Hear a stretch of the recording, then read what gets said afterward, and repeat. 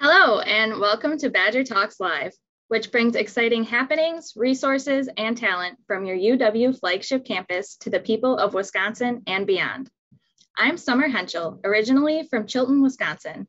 I'm a graduate from the Department of Animal and Dairy Sciences with a major in dairy science. I'm now a second-year student in the School of Veterinary Medicine. I am pleased to introduce Courtney Halbach, Outreach Specialist with the Dairyland Initiative. Today, Courtney will be teaching us about the one-of-a-kind outreach program from the UW-Madison School of Veterinary Medicine and how more than 84,000 people worldwide have used resources from the program to ensure the well-being of their cows. Courtney joined the Food Animal Production Medicine team in October 2013. Her areas of interest include calf and adult cow barn design, positive pressure tube ventilation systems, and automatic milking facility design. Courtney graduated from Carleton College in Environmental Studies with a focus in food and agriculture and obtained her Master of Business Administration from Edgewood College. Please welcome Courtney Halbach. Thank you for the introduction, Summer, and thank you to Badger Talks Live for the opportunity to celebrate June Dairy Month and to talk about the Dairyland Initiative, which is a one-of-a-kind outreach program provided by the School of Veterinary Medicine. What is the state of dairy cattle housing in today's current climate? If you've driven around Wisconsin, you may have seen these nice red little barns outlining the Wisconsin countryside, and those were the way farmers used to house their cattle in the past, and some continue to do so. But what we're seeing is a transition as herds expand and want to provide a more comfortable indoor climate for their cattle to what we call freestall housing. From the USDA did a survey back in 2016 looking at the current housing facilities that producers are adopting, and almost more than 70% of Wisconsin herds are now housed in freestall housing, and I believe that is going to be the direction of the industry. One of the questions we get asked is, do cows really like to be inside, or would they rather be out at pasture? A study done out of the University of British Columbia looked at cows' preferences for being out on pasture and when that was during the day and some of the reasons why that may be. And so in this top graph here, you'll see on the left-hand side the percent of time that cows spent on pasture, and down below you'll see the time of day. And what you can observe is that cows spent the majority of their time inside during the daylight hours and then had a preference to go outside at night. And why could this be? On the chart in the lower part of the slide, you'll see again that time on pasture on the left-hand side with THI, which is the temperature humidity index, down below. And what you'll see is that as the temperature got hotter, cows spent less time outdoors and more time indoors. So what this tells us is that if we provide cows with proper thermal comfort like shade, easy access to food and water, and appropriate heat abatement methods, indoor housing can be just as attractive or more so than outdoor access. The facility design has a huge impact on the overall cow well-being. There's multiple ways that her health is affected by facility design, and one of those major issues that we as a program are often dealing with is lameness, which I'll talk about in a little bit. Other things that we look at are rates of mastitis, fresh cow health and performance. And a fresh cow is a fresh cow who has recently calved and has just started milking production. Calves are also influenced by facility design, and because we want to make sure that they have a good start to their life and are set up for success in the future. And then heat stress for all aged animals, which is especially true today. Even though it might be raining outdoors, it's still hot. So how did the Dairyland Initiative come to be? Well, back in 2010, there was a book that had a lot of this information available, but it wasn't easily accessible for people. You had to purchase the book. The book was written and there weren't, it wasn't able to be updated regularly. So my colleagues, Dr. Nigel Cook and Dr. Ken Nordland, decided to huddle together and figure out a way to make that information more accessible, because we had a lot of producers and farmers asking, how can I improve the comfort of my cows? And also consumers asking, well, how are cows being housed? Do they have a good living environment? And consumers have a lot of say in how the industry cares for our animals. Of course, dairy producers and all of those who care for the cows are always advocating on behalf of the cow and wanting to see her in an optimal health state, and just like consumers. And so the consumers were also driving at this time and consider and continue to do so, are seeking improvements in dairy cattle housing, but also sustainability. We started with the Baldwin, Wisconsin Idea, which is a grant program from the university that helps programs like the Dairyland Initiative take clinical and information and research from the university, from our colleagues and faculty members here, and provide that to the public to help foster engagement and improvement in our lives. And so since we launched in 2010, we have ongoing support from other industry entities that are very concerned about the welfare of our dairy cattle and believe that our opportunities for education and consultation support to dairy farmers and other industry professionals help improve the well-being of our cows. The dairy, the decisions made on a dairy is not just made by a dairy farmer. The dairy farmer has so many people on their team. You have the veterinarians coming in and helping with the health of the animal.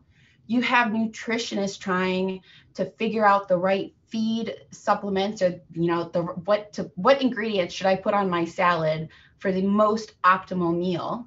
Then you've got the lenders offering money for the farmers to make investments into the dairy, and you've got the construction professionals and equipment dealers that are trying to sell products to help maximize cow comfort.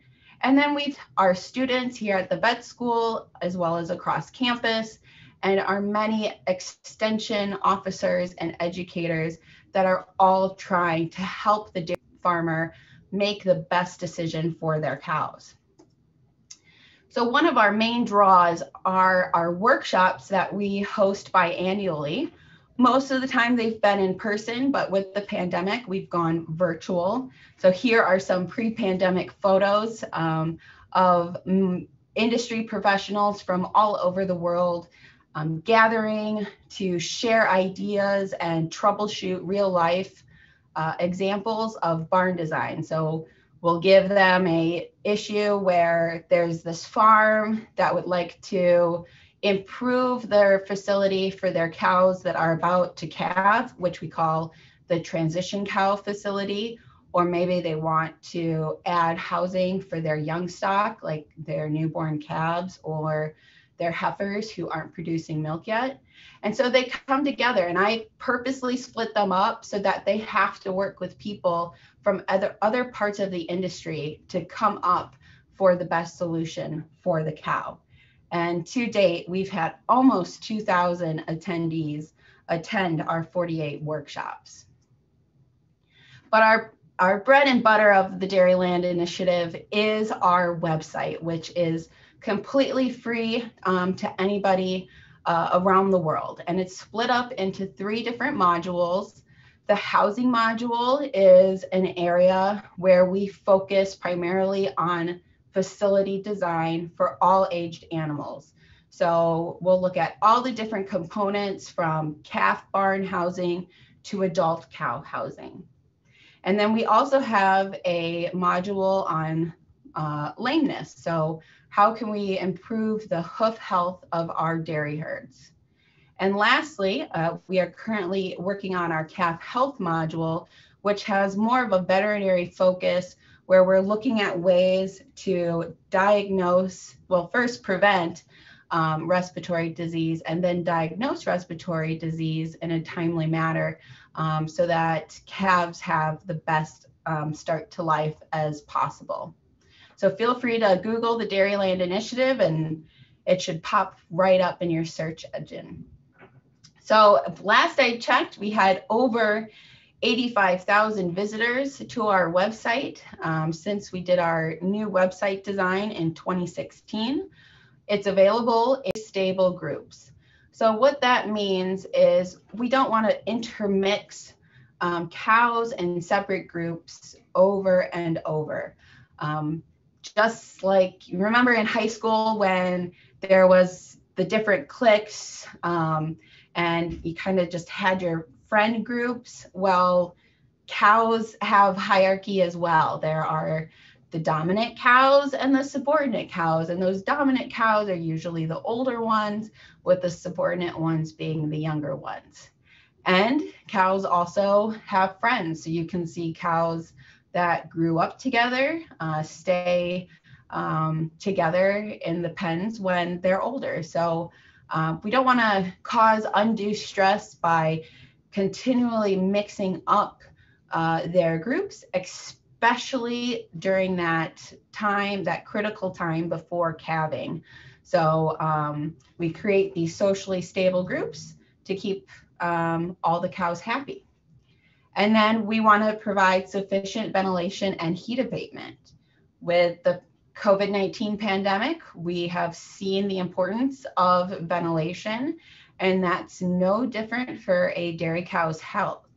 So we have recommendations for how many air changes an hour is needed for cows in the winter, which is 4 air changes per hour, and 40 or more air changes per hour in the summer. And this can be done either by building very open barns to try and maximize the prevailing winds coming into the barn, or through mechanical design where you use fans to exhaust air or push air in to the barn at the desired rate. But then we also need to focus on heat abatement. Heat abatement is more than just ventilation. Heat abatement is targeting cow cooling. So this is providing soakers in the milking center or holding area to cool cows, or fans over the stalls.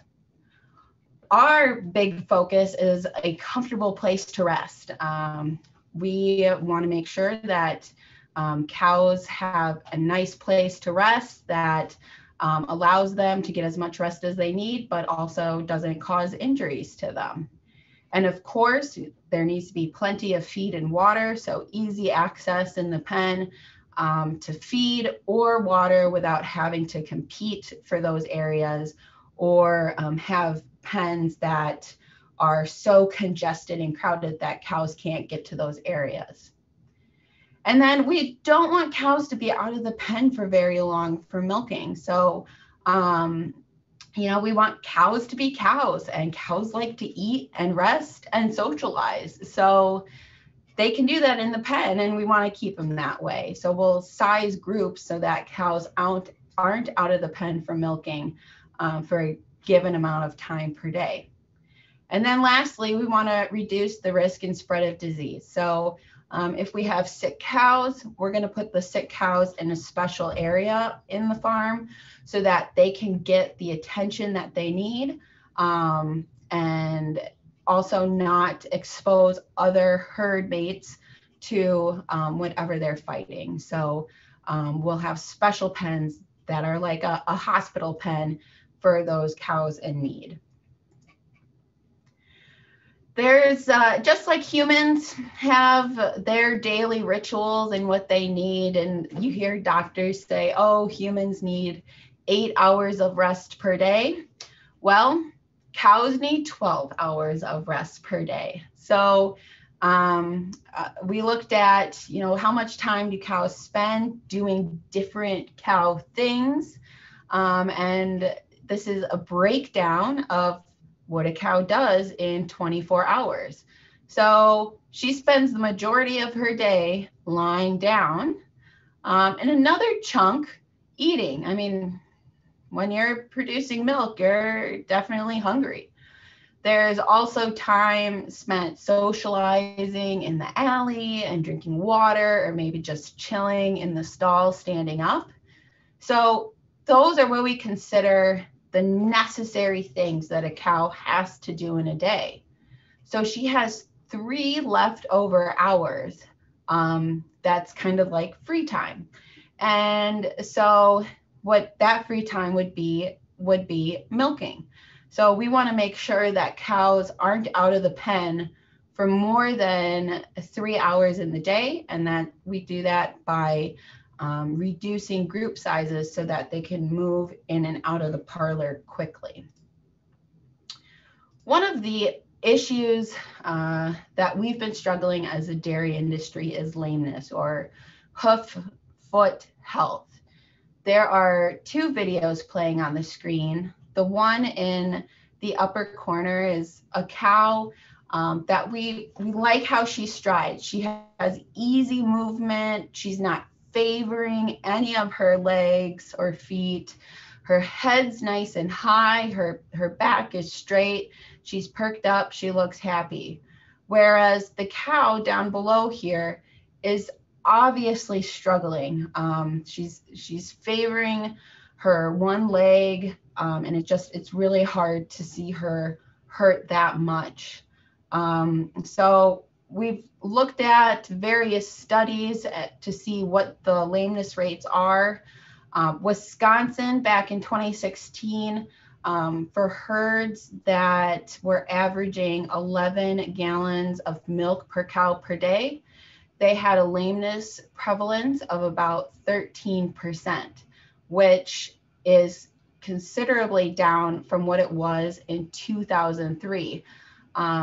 This is because of housing improvements and other hoof health management tools that are used better now, like hoof trimming and foot bath use. And so this is something we are still improving on, and we hope to get down again with continued advancements in housing and hoof management. So this isn't the ideal number. We're going more towards that, but you can see progress here in Wisconsin, which we like to think has come out of our housing recommendations. One of those things that makes hoof health so important is the bedding surface. So you can see here this cow as she's getting up in the stall and walking around, how her hoof sinks into that sand. On other surfaces that are harder, she doesn't have that cush. And so we recommend having a very soft bed, which can either be from sand, which is most common, or dried manure solids in different parts of the area of the United States. And then in places like Finland, they use peat moss. A colleague of mine, Dr. Solano, she did a study in Canada looking at the effect of different resting surfaces on lying time. So over here on the left, you can see the hours per day. And down here on the bottom, you've got the different types of bedding surfaces. So you've got sand, rubber crumb mattresses, a different type of mattress, concrete with bedding on top, or water beds. And if you think back to the previous slide about the time budget of a cow, the sand is what gets us closest to the necessary 12 hours of resting time per day. So really, cows are just living life on a beach. And I mean, who can complain about that? There's more to it than just the stall resting surface. Every detail about the stall has recommendations. So how that loop is, where this bar is. And one thing that we're focused on is the width and the length of the stall surface. And we want to make sure that it's sized based on the body weight of the animal occupying the stalls. So like, think about it in human terms and beds. With kids, you put a kid in a kid bed or a twin bed. And then as you grow up, you might, and get a little bit bigger, you go to full queen and king size beds. So no different for dairy cows. We increase the size as they get bigger. And this helps reduce lameness and prevents injuries on these cows. Then there's more to resting behavior than just the bedding surface and the size of the stall. There's also ventilation and air speeds within the stall. So if you think about the barn, you have the overall barn environment that can be reduced to just the pen, which then can be further reduced to that one stall that that cow was occupying. And so our mission is to provide the best environment for every cow in each stall. One thing that we've seen related to resting behavior is that when a cow is heat stressed or hot, her amount of time spent lying down decreases.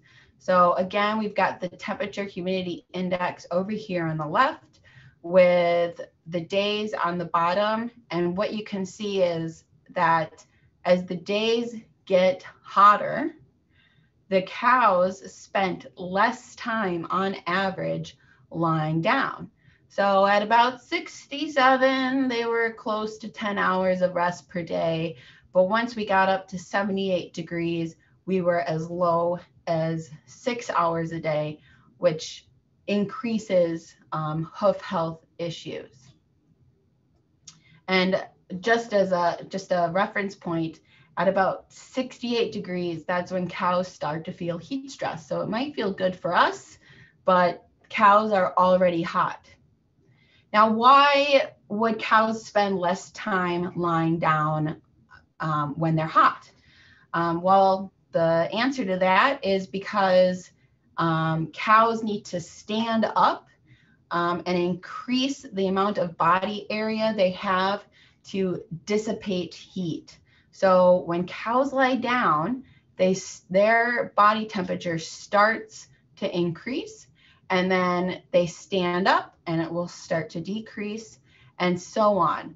But their body temperature increases faster lying down than it does when it decreases less at the less rate than when they're standing up or when they're lying down. So we want to try and maximize the amount of time that cows are lying down in the stall and minimize the amount of times they have to get up to cool down.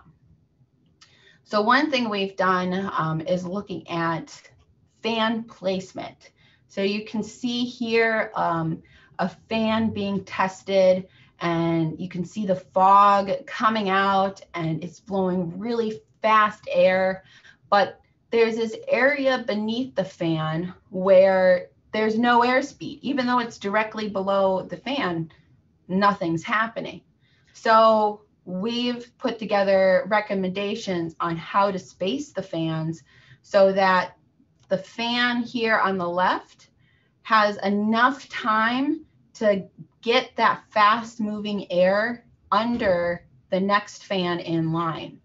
So you can see here fans in this free stall that are closely spaced together above all rows of stalls.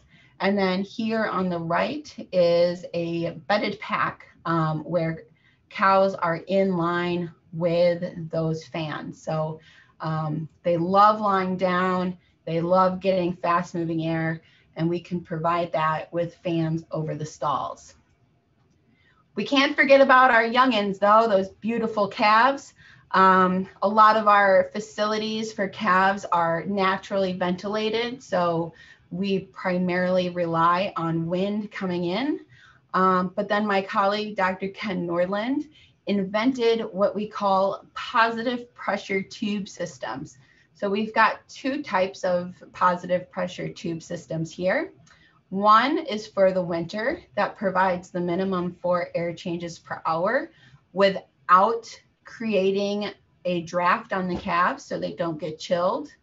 And then in the summer, we've got these big capacity tubes that provide fast moving air at a higher ventilation rate. When this idea came out of a study by our group looking at the microenvironment of a calf, and again, thinking back to this past year and the importance of clean air, you can see that a well-ventilated barn has less bacteria than what was in a calf barn without proper ventilation. So the idea with these tubes was, how can we bring fresh air into the calf microenvironment? So there's a fan located on the end of the barn that only brings in fresh air that's evenly distributed along the length of the tube. And these holes are properly designed to shoot air into where the calves are living without creating a draft. So when they're lying down, they don't feel a thing, but they're getting all of the benefits of fresh air. And this has been widely accepted across the world. A recent study in 2017 from the University of Minnesota confirmed the importance of these positive pressure tube systems. It was seen that a calf had an 80% more of a chance to be diagnosed with a respiratory disease if there wasn't a positive pressure tube system in the barn. So not only have dairy farmers from word of mouth seen the positive effect on calf health with these systems, but research has further proved the need and the importance of these systems providing a healthy environment for our calves to grow up in. So what's next? You guys might have heard of automated milking systems or robotic milkers. And that's where cows never have to leave the pen in order to be milked. So this is a picture of a farm that we visited for a trial looking at wait time, so how long cows wait to be milked. And you can see very similar elements to a conventional herd where cows are resting in sand-bedded free stalls. This is a mechanically ventilated barn, so fast-moving air over the resting space is provided by these things, which we call baffles. And then you've got cows that can walk freely between where they eat, the alleyways, and their resting space. And they can go up to be milked at whatever time of day that they want. And you can see how nice and open this area is for cows to go up to the milker. There's We want to limit the amount of competition here and just make it a open and inviting facility. I also just want to point out, it's kind of funny where cows decide to rest. Yes, some of these cows have preferences for their stalls, like when you walk into a room and you always sit at a certain desk. Well, some of these cows have a certain stall that they like to sit in as well. But you can also see that, that they're avoiding this outside row of stalls. Cows tend to seek shade and perceive light as heat. So you can see that cows are sitting in what they see as the darker parts of the barn versus along that outside row of stalls where the sunlight is coming in. Here's a video of a automated milking facility. And one of the things that we're looking at is, how long does a cow wait to be milked? This cow right here in the upper left-hand corner, she wants to be milked, but this cow wants to try and get in. So what she's doing is she kept trying to push on the cow in front of her, but she was never able to displace this cow from being milked because she wasn't able to get behind her shoulder and push her back. So instead of this cow, who may be a subordinate cow, being pushed back and never being able to get milked because of the dominant cow in the herd, by having this long gate here, she has access and priority to the milking unit. But you can see here, this cow, she can go into the milking pen where she's waiting to be milked. And then when the cow leaves the robot where she gets a little treat, she can come and eat food at the feed bunk and then go back to her stalls for a nice lie down. Here's just another example of a automated milking facility where gates control the access to the milking robot. And so one of the questions that has been raised with these systems is whether these automated milking systems can be more profitable than conventional milking systems.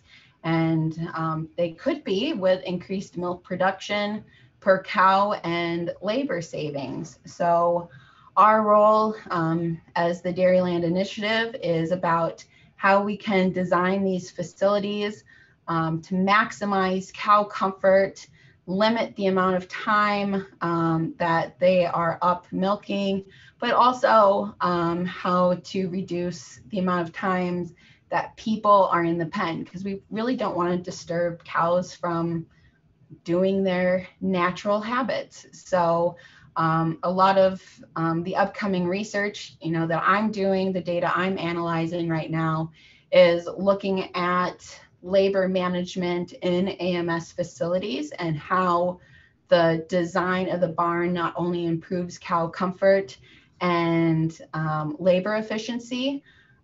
So stay tuned, but I think the future of the dairy industry, you'll start to see more of these robotic milking systems as well as other technologies being adopted.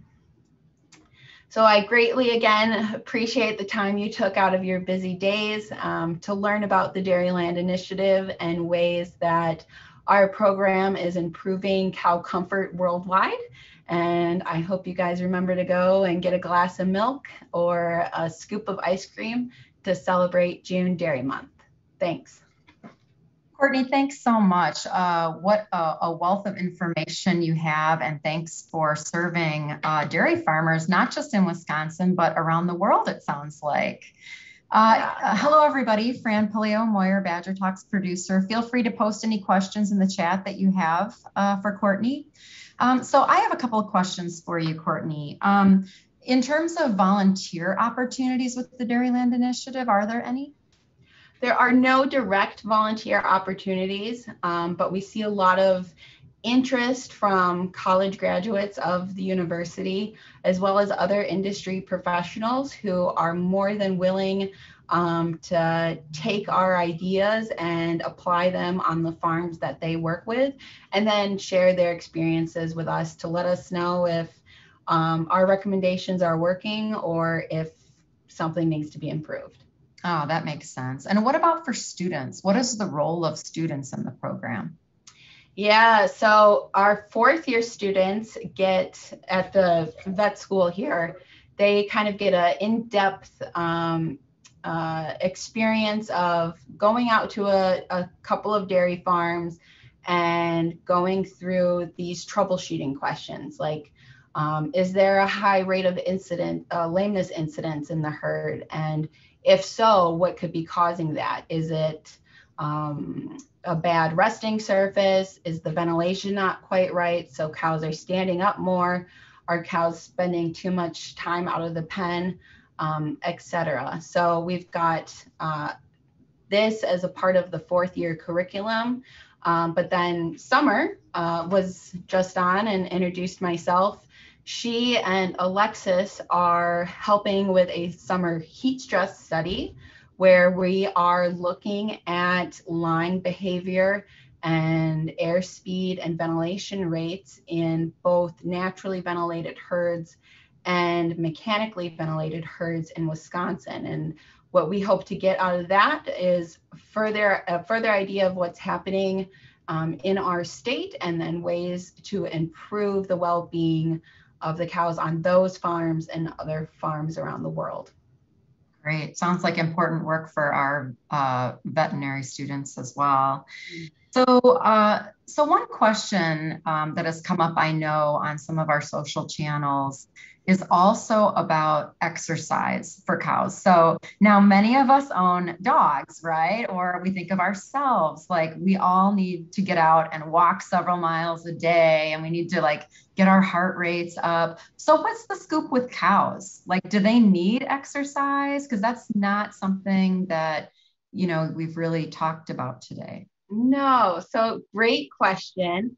Cows do need to move around. So that's why these freestall facilities are nice, because they can move about the pen with no impediments. But going outside, like when we see cows at pasture, they're not necessarily getting exercise, they're working to eat. So when they're outside, they are working to find food, and most of their time then is spent eating versus lying down. So when they come inside into the barn, we provide them with that food so they don't have to spend as much time searching for food and can spend more time lying down. But they're pretty sedimentary creatures. You can tell that a cow is happy when she is lying down and chewing her cud. That girl couldn't have more care in the world than just relaxing and enjoying her cud. So if you ever see a cow and you want to know if she's happy, look for her being content and chewing her cud. So no future of treadmills in the cow barns. No, but we do track activity. We have Fitbits for cows, so we can see what their movement is, and that's one of the things, you know, that we are looking at in our study. But we want them lying down, and they want to be lying down as well.